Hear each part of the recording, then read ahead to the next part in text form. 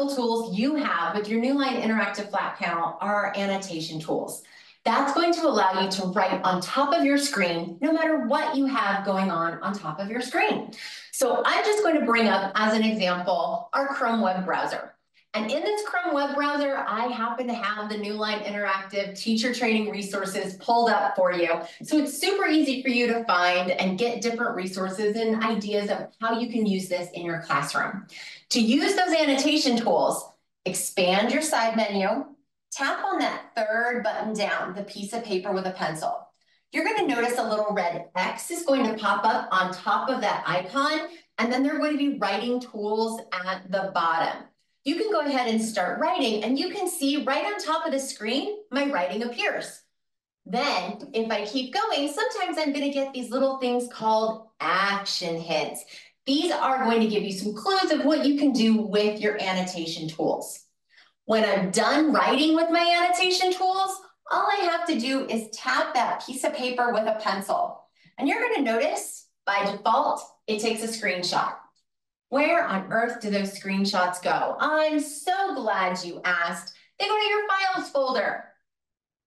I don't see a files folder. That's all right. Remember, all we have to do to find every single app that we have is just scroll up from the bottom. And these are all in alphabetical order. So there's files.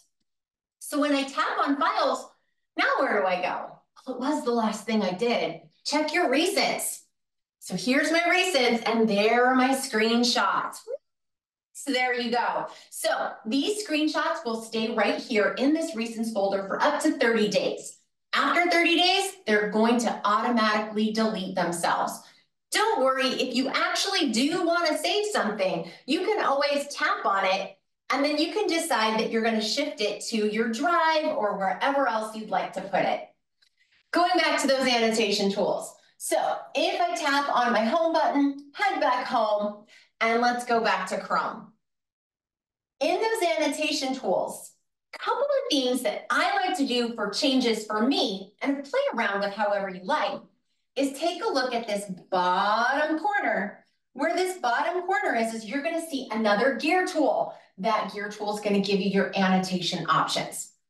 The ones I like, I don't like to just write with a fine pen. I like writing with fine pen or fingers, especially if I'm going to use it with a large group of students. I like to turn off those action hints, and I like to have more control over my screenshots, so I like to turn off those auto screenshots. I'm going to show you how you're going to be able to screenshot those things later anyway. But once you have done that, your panel, she's Amelia Bedelia. She's going to do exactly what you tell her to do. She knows the difference between a thin point, like my stylus, a thick point, like the other end of my stylus, or my finger, is going to by default be a highlighter, and then your flat palm or the back of your hand is your eraser. Just swipe through and it erases. Your tools down at the bottom.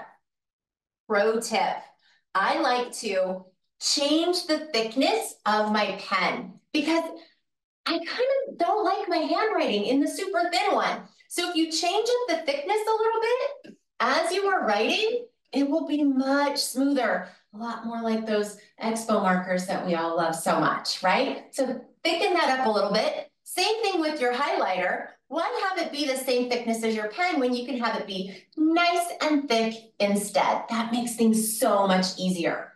So now, what if I do want to take a screenshot and I've turned off those auto screenshots? Now what?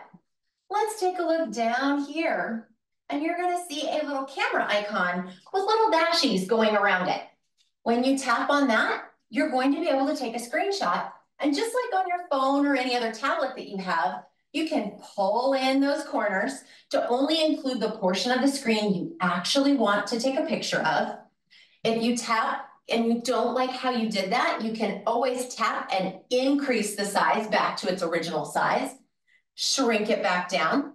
Then you have other options, like you can bring in this screenshot into your whiteboard and continue teaching on the same lesson, or if you need it, to email it to absent students or to put it on your LMS, tap the download arrow. The first time you tap that download arrow, you might be greeted with a, ooh, would you like to allow things? Just allow all the things. You can't hurt it, I promise. And now I have options where my screenshot's going to be saved. If I know I want to put it on my LMS right away, maybe I want to save it to my Google Drive and not save it to the panel. There are other apps you can download, like you can download Google Classroom, you can download Canvas, and you can share them right from there too. Hope this helps.